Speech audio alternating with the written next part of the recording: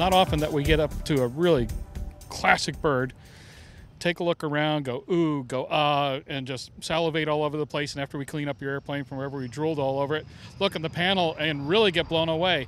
What did you do to this airplane?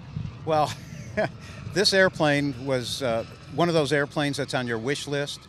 Since I took my first ride in an airplane at 6 years old, it was a DC-3 out of Chicago Midway.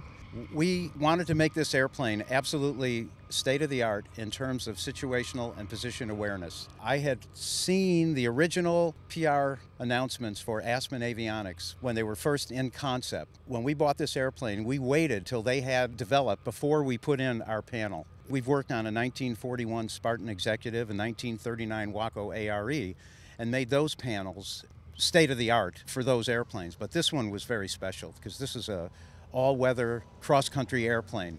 That was our goal, and I think we accomplished it with the full complement of Aspen screens. Well, the first question is, why Aspen? Aspen gave us everything we needed. We could take the one screen and fill the 3 holes from previous instruments. Initially, we weren't going to cut a new panel. We were just going to be replacing. And once we got into it, we decided that we needed to go a further step to put in the EI electric engine analyzer. And to do that, we really needed to cut a new panel. So we just started from scratch. But it was the ease, the simplicity, and the reliability of Aspen. That is why we chose that. How long have you been flying the system now? I've been flying it for 8 months. And we've had all cross-country trips. And it's just worked admirably. Well, it's a shame when you won't go anywhere with your airplane, huh?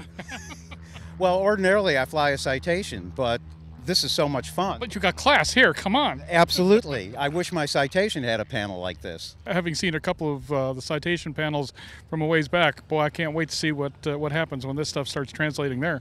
I'm waiting. I've got high hopes that Aspen or people like that will be able to come out with avionics that work, that do something for the kind of price that aviators can pay.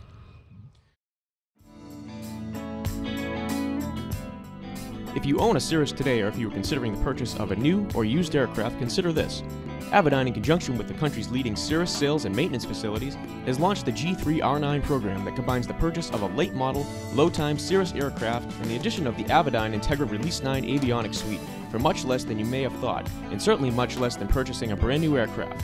G3R9, combining the best airframe, best engine, and best avionics for the best value.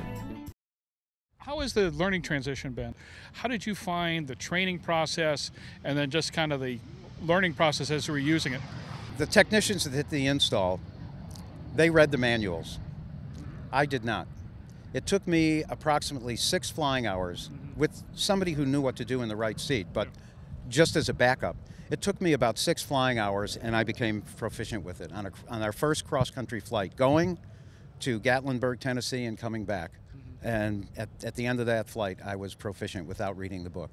Just went through everything, just played with it all the way en route and learned. And it was very, very intuitive once you get the basics down. How is this changing your flying? It's really not changing my flying. What it's doing is making me feel a bit safer, a bit more comfortable when I'm up in the air. On the flight here, we did our basic weather pre-flight. But once you get in the air, you know, things are what they are. I was able, by using the NexRad, to see where the weather was 500 miles ahead of me.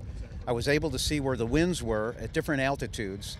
So I selected, it happened to be 11,500 feet coming here VFR, had the best wind. We wound up making the trip in 3.4 hours to the first fuel stop and 3.4 hours to the next fuel stop. So that was an average ground speed of about 180 miles an hour with only 1 fuel stop when it normally would take 2. To me, the weather information is probably the most important. And, you know, with flight following, if you're doing VFR, it was absolutely wonderful. Now, another moment of freedom from Cirrus Aircraft. Freedom through safety. Perhaps the ultimate freedom is confidence, assurance, and peace of mind. We design it into every personal aircraft we build. It's the security that comes with knowing you're flying the plane with a parachute. The breakthrough concept that launched the Cirrus phenomenon.